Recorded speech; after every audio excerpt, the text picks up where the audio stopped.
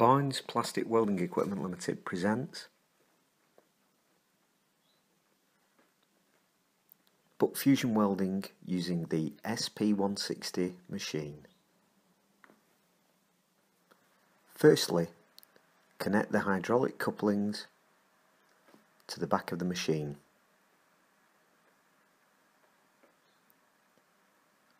Check your welding parameters.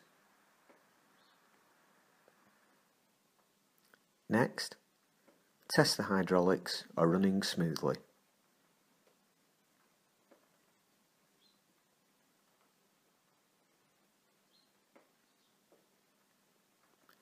Then remove the top clamps from the machine and put in the selected reducing inserts for the correct millimetre size of your pipe.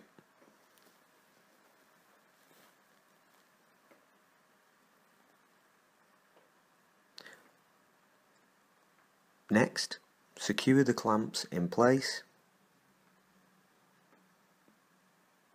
Do this finally by tightening up with a box spanner.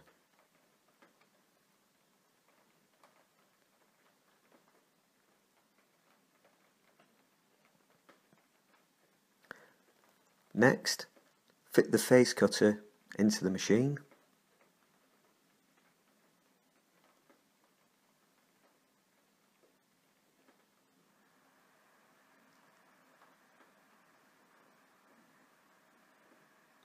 Lock this in position at the back using the locking bar to avoid the face cutter jumping out whilst in use.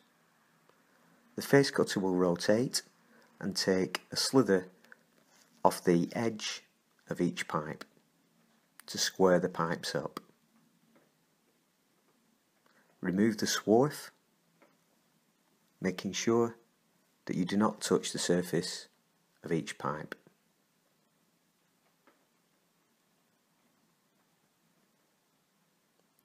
Check for alignment where you are allowed 10% of the wall thickness of the pipe.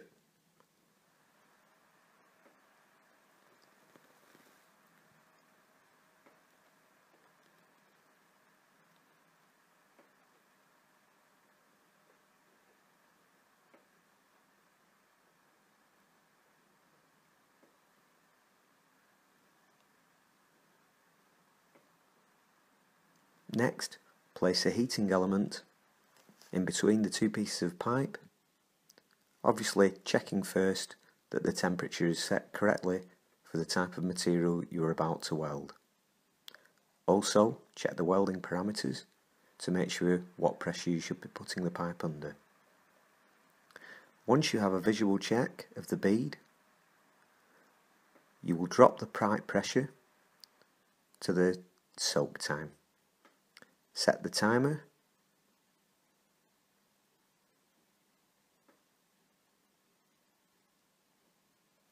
Once you've set this, wait for the time to elapse and the alarm to go off.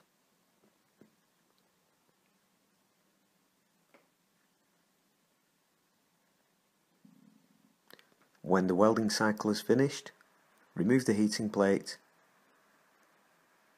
and put the pipe under pressure once more. Once the pipe has cooled, remove it from the machine. Other pipes and fittings may be welded, such as flanges, elbows. These can be done by removing certain clamps and putting in certain devices, such as a stub flange clamp.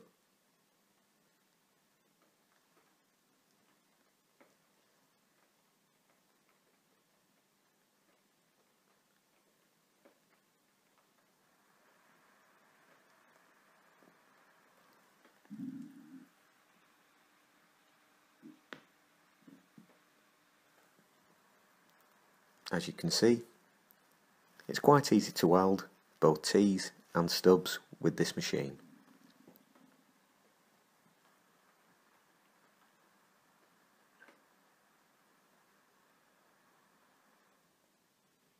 The SP160 machine.